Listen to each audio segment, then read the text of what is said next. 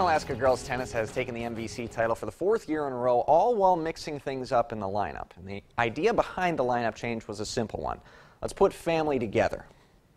Chloe and Faith Lighthold are twin sisters who've loved the sport of tennis from an early age. When we were really little, we would just go to the courts with our mom and dad, and we would just hit around, and we wouldn't necessarily get it in the court, but it was so much fun. But we didn't start competitively until middle school. As Hilltoppers, they've never played together. Faith has handled #1 singles the past few years, while Chloe was #1 doubles with a different partner.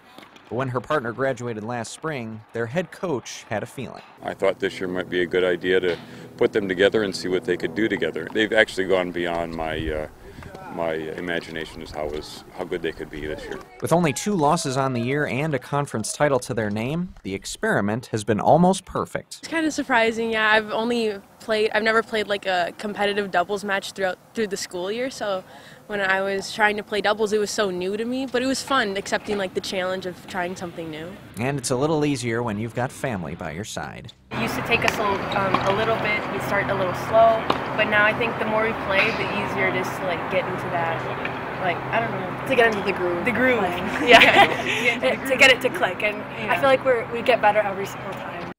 Looks like a good relationship. Let's check in on the Lighthold sisters at subsectionals over at Central High. They've got Sparta's Serena Green and Ellie Steinhoff early, and in the opening set, on the return from the serve, it's Chloe right there to send it home. That gives them an early lead.